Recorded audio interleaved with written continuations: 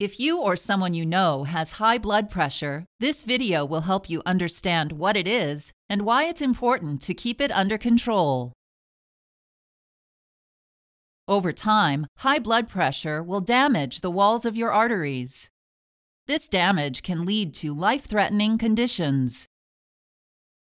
For example, an artery wall may become weak and form an enlarged area called an aneurysm. The wall may burst and bleed into the tissue around it. In another example, damage to an artery wall may attract certain substances in your blood, such as cholesterol, fat, and calcium. They may form a buildup called a plaque.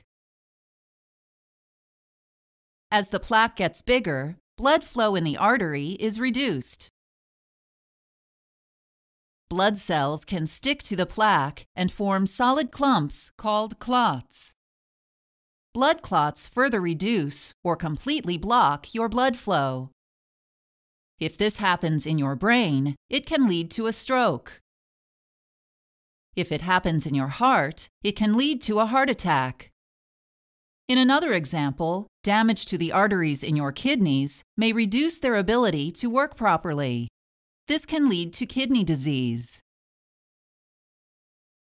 In a final example, damage to your arteries makes your heart beat even harder, which raises your blood pressure even more and can lead to heart failure.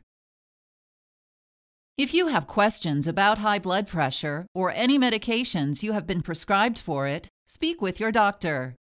It is important to take your medications as directed and report any side effects you have.